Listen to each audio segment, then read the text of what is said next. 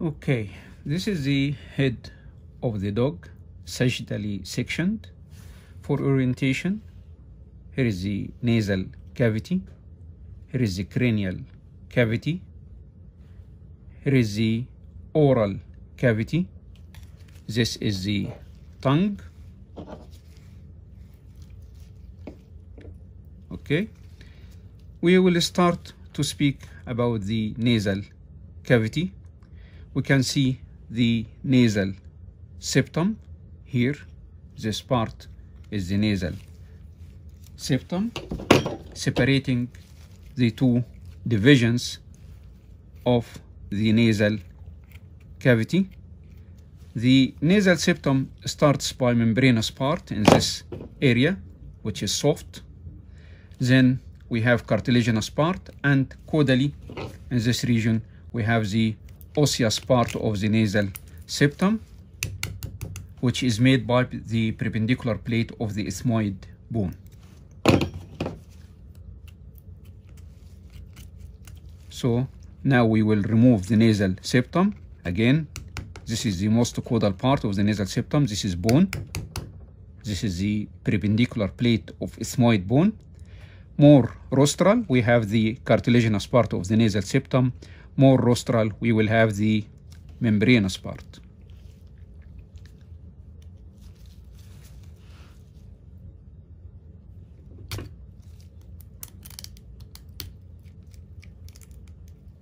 So now I am removing the nasal septum.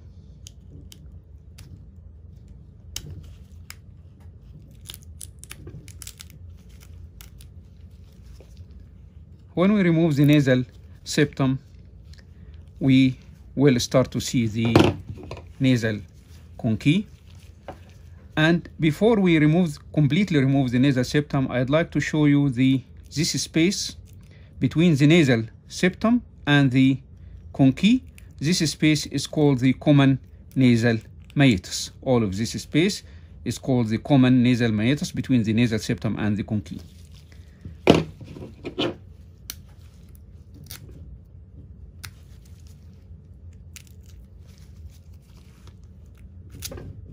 So now we are still removing the osseous part of the nasal septum. The nasal cavity itself is divided into three parts. The beginning of the nasal cavity is called the nasal vestibule.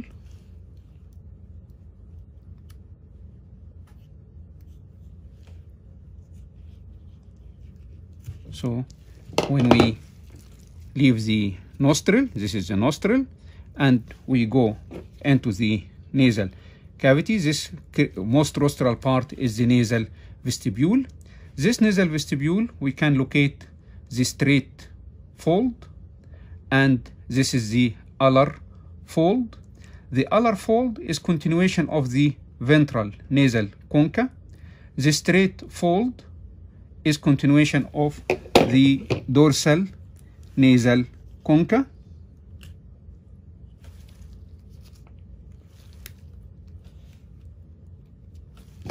So this is the dorsal nasal concha, which will continue as straight fold. This is the ventral nasal concha, which will continue as alar fold.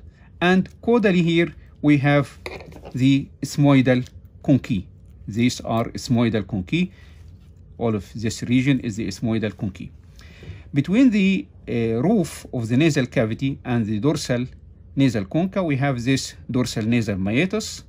Between the dorsal nasal concha and the ventral nasal concha, we have the middle nasal meatus. And ventral to the ventral nasal concha, here in this region, we have the ventral nasal meatus. And again, medial to the or lateral to the nasal septum, we will have the common nasal meatus. This for the nasal cavity. The nasal cavity again starts from the nostril and enters into the nasal vestibule, and this is the nasal cavity proper, where the dorsal nasal concha and the ventral nasal concha are located, and the third part of the nasal cavity is the nasal fundus where the ethmoidal conchae are located. This is for olfaction. The nasal cavity proper is for respiration mostly, and the nasal vestibule is the entrance. Okay, vestibule, nasal cavity proper, and nasal fundus. Then we have also here, but we can't demonstrate, the vomeronasal organ is located here on either side of the nasal septum. The vomeronasal organ is located in this region. So here on either side of the nasal septum, we will have the opening which lead to the nasopharynx. Where is the nasopharynx is located? Since this is the hard palate, we can expose the hard palate and identify it by the presence of this rugae palatini or palatine ridges. These ridges are forming parts of the hard palate. Then after the bone ends, these palatine bones, we will have this soft structure. This is the soft palate. The soft palate demarcates the end of the nasal cavity and the end of the oral cavity, and the start of the nasopharynx dorsal to it, and oropharynx ventral to it. Okay, this is the soft palate. Notice the soft palate here sends a fold, this fold between the soft palate and the root of the tongue. This fold. This is called palatoglossal fold. Palatoglossal fold or anterior pillar. And there are two palatoglossal folds because the soft palate also will send another fold here to the on the other side of the tongue. So they will make an arch called palatoglossal arch. This arch has an opening. This is called the isthmus faucium, where the demarcation between the oral cavity and the oropharynx. Okay, the boundaries of the isthmus faucium are the soft palate dorsally, the root of the tongue ventrally, and the palatoglossal fold laterally. Okay, again here is the soft palate. The continuation of the soft palate, this bone was connected like this. This is the hamulus of the pterygoid bone. We cut it to show the nasopharynx dorsal to the soft palate. This is the soft palate, and here dorsal to it we are in the nasopharynx, and we can see clearly this opening. This is the opening of the auditory tube.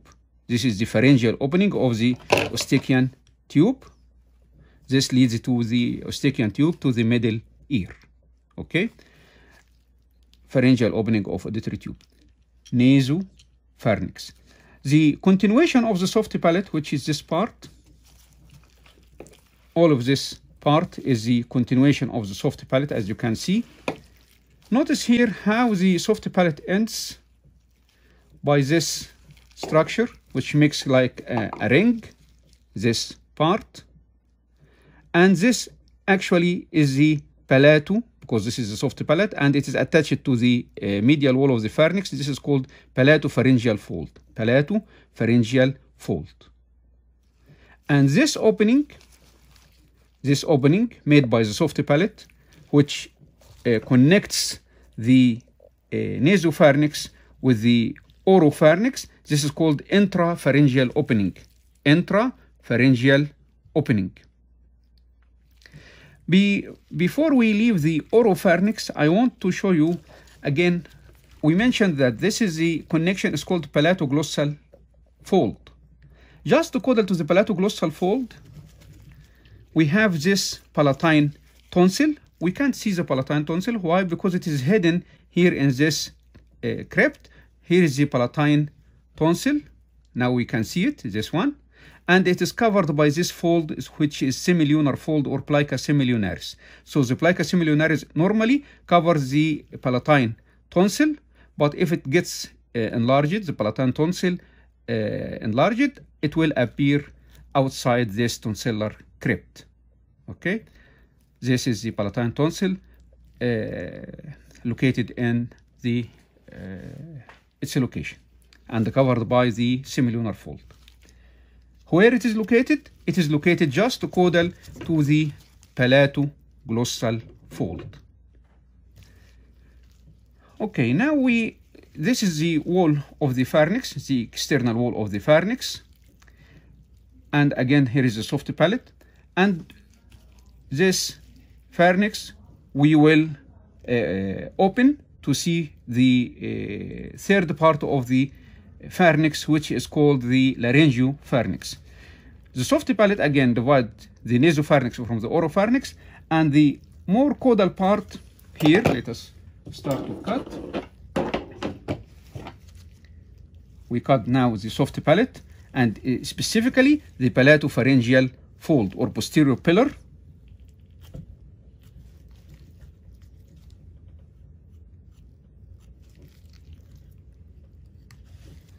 So now we opened the palatopharyngeal fold, we cut it, and we can see clearly this area cranial to the larynx. This is the larynx, this is the laryngopharynx.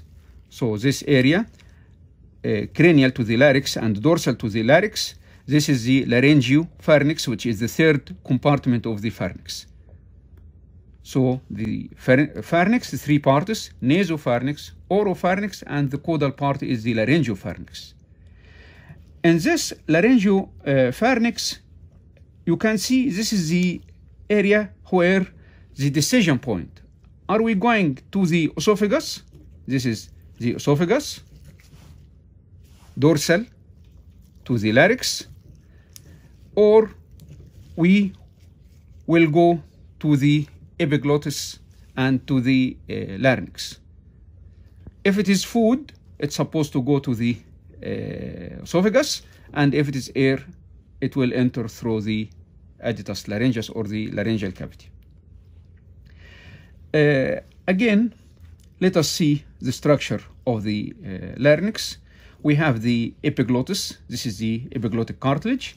It is pointed. This is the apex of the epiglottis, and it has two surfaces. This is the lingual surface, and this is the laryngeal surface of the epiglottis. And notice this surface is connected to the tongue by this fold, which is called glossoepiglottic fold. Glossoepiglottic fold. If we cut this glossoepiglottic fold, we should find hyoepiglotticus muscle, because it is attached to the hyoid bone, to the base of the hyoid bone. This is the hyoepiglotticus muscle. From base to base, from the base of the epiglottis to the base of the hyoid bone. And its action is to pull and draw the larynx rostrally. And it is important in the horse.